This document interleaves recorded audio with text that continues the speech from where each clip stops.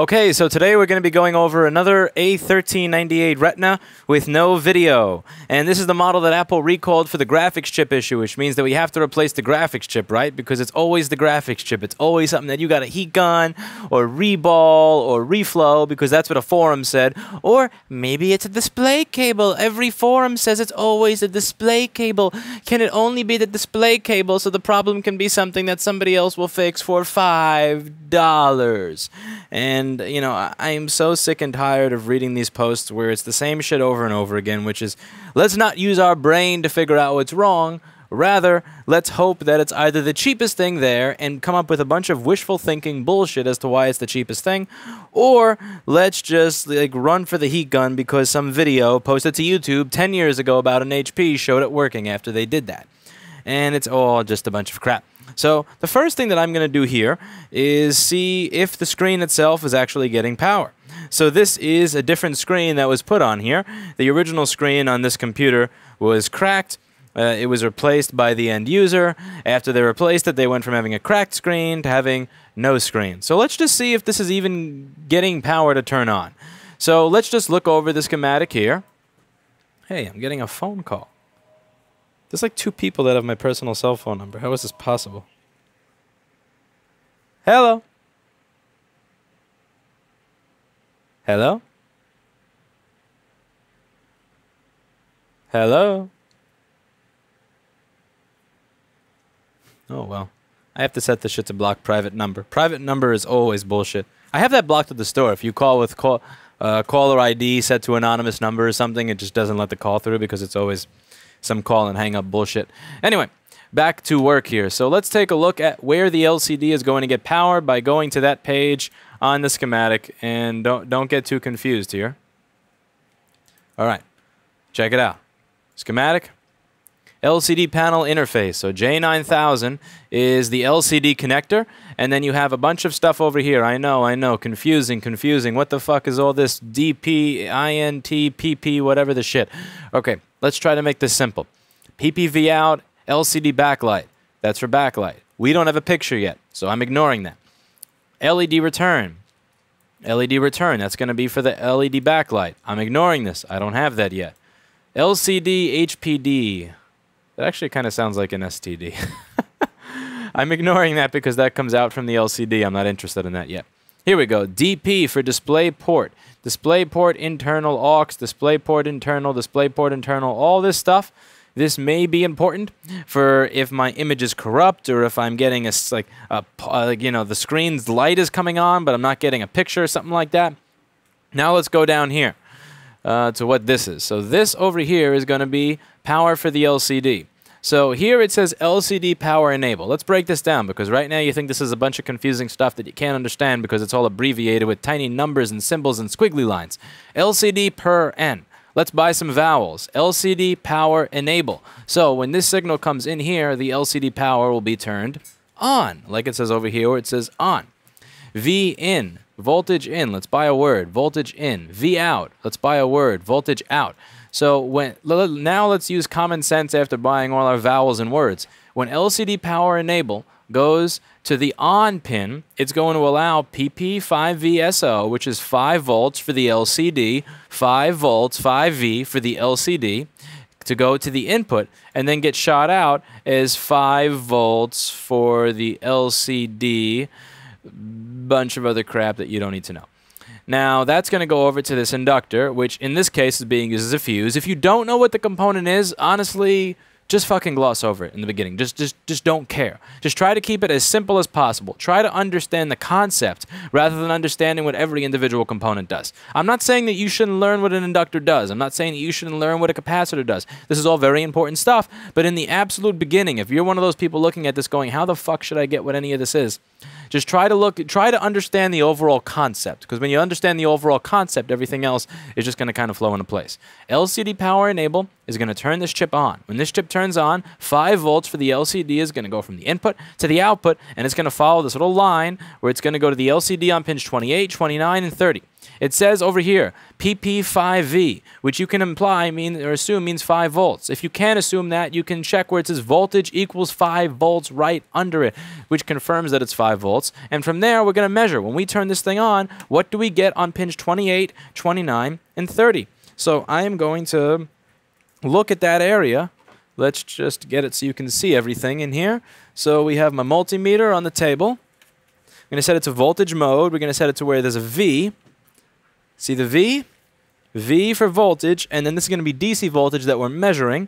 Look at my video on AC versus DC voltage if you want to understand why it is that the screen runs off of DC voltage. I have a video in the Basic Electronics video series that explains what AC versus DC voltage is. You're going to set it to the little flat line of volts, on volts, and we're going to take the black probe and we're going to put it on ground, which is a screw hole or anything like that, and we're going to turn this thing on. And you tell me what I get. Let's see if you can even see it. So I'm going to take the black probe and I'm going to put it on a screw hole, the red probe here. And since I did that, I can't actually turn it on because I ran out of space. All right, here we go. Let's see. Can you see the voltage that I get? So I'm measuring right in that inductor. And I get 2.8 volts, 2.7 volts, 2.8 volts. So that's not good. Now let's check the other side of the inductor. The reason I'm checking the other side of the inductor is because I want to see where the voltage stops. Once I see where the voltage stops, I'll know that that's where I have to troubleshoot. And I was getting 2.8 volts on the other side of the inductor as well. So now let's go a little bit back in this schematic over here. So we have 2.8 volts here and 2.8 volts here. Now let's see what I have on V out of U8300. Again, what we want to do here is you want to see where the signal is stopping. So I'm just going to turn this off. I'm just going to unplug it. I have the SSD unplugged, so I don't have to worry about fucking up the operating system. And let's go to U8300. I'm going to do over here is... Actually, I'm in the wrong schematic, believe it or not. This is actually the wrong schematic. Imagine that. Let's open the proper schematic for this board. It's probably going to be the same shit. All right, see, it's the same shit. It's the same fucking layout. Don't be a troll and say that everything I said is irrelevant because I had the wrong schematic open. It's literally the exact same layout, except the inductor is labeled L9000 and the chip is labeled U9000. Big deal. So we hit C on the board view, and then we type in U9000, and it's going to bring me over to U9000. Well, it's not going to bring me over to it. It's actually going to move my entire board off of the screen because the software sucks, forcing me to find it, but it's going to highlight U9000. Now, let's see. On pins 4 and 5... what do I get? So on pins 4 and 5 over here, let's see what I get. We're going to find U9000. U9000 is over here. And we measure. And what do we get? So you get 4.82. So that's let me just turn it on and off again because I think the voltage is actually going up as I keep it plugged in. All right, so we're going to turn it on and off. And now I'm just going to measure at that point, at the moment that the machine turns on. And I'm getting 2.7 volts. Now let's see what I'm getting at input. So input of U9000 is 5 volts. So now I know that something inside of U9000 is keeping voltage from going through. Now the last thing to do before I blame U9000 is to check and see if this is actually being told to turn on. So as you can see on the schematic diagram over here, pin number 1 is going to be on, where LCD power enable comes in. And we need to have signal there. We need to have something there in order for this to work. And what I get on my multimeter is 3.3 volts at that point.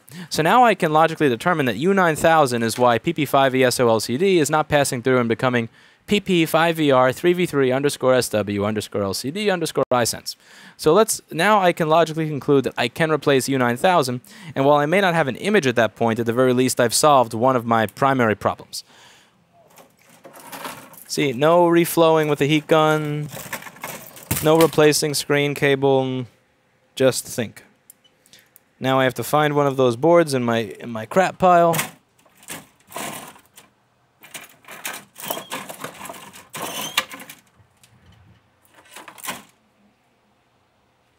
Aha! I found one that's not missing that component. That's rare. Oh, trust me. That is very rare. To actually find what I'm looking for in that pile. Turn on all the loud stuff. And now I'm going to turn the air down on my soldering station a little bit because that's very close to the LCD connector.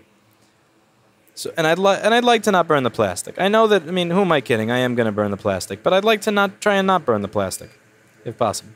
So less air means it's not going to blow around the surrounding area as much, which means there's hope of me not burning the plastic. So what I did there is I got really close in on the chip, because the closer I am to the chip, the less the heat is distributed around the area of it, and the less likely I am to burn the LCD connector there. Yep. So it's in view, you can see everything. I should put this on the screen in front of me just so I can see without looking to the left. Okay, so we're going to just yoink. That's me soldering like an ape. I have to live up to the EEV block stereotype, as stated by Shock. I think I said this in one of the last videos, but I mean, I'm thinking of actually adding an ape to my logo next to the sheep. That would be pretty cool. Like in 2000, I've had the same logo for like for a really long time. I should switch it up. Now to piss off Oneness from YouTube, who says that I use unauthorized, uncertified, used parts pulled from other PCBs. There's this one jackass that was saying, you can't expect them to do component level repair because how are they going to stock parts for all of this shit?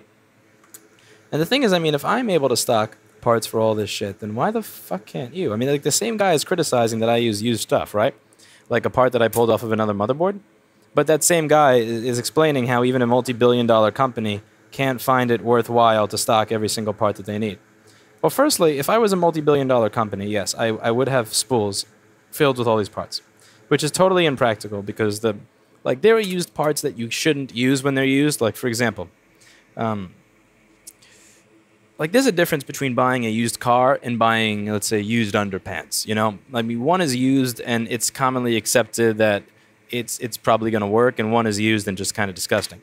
And again, I would not use a used graphics chip because as you put time on that graphics chip, it's going to be more and more likely to die every single time you use it, and you put in this little overheating, this awful environment.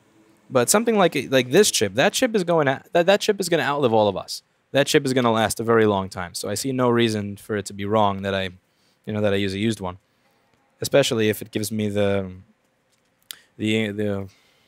benefit of being able to give it back to the customer faster. It's not really a question of whether I do the repair slow or fast. It's a question of whether or not they leave it here at all. If I tell somebody, well, every time I need to test this to see what's wrong with it and get a component, it's going to take me a week, they're not going to leave anything here. They're just going to buy a new one. And but if I were a multi-billion-dollar company, yeah, I would have people on staff that did nothing but have deal with a huge wall of parts that was cataloged with like a little touchscreen thingy where I'd say I need this chip, and the bin would just come out automatically, and I'd be able to walk up to it. If I were Apple, I would do that. There's no reason why you can't do that as a multi-billion-dollar company. As you can see, the screen works, which means that fixed it. So it was U9000, which is what sends PP5E S4 over to, or PP5E SO, I honestly don't remember off the top of my head, over to the LCD when the PCH tells it to.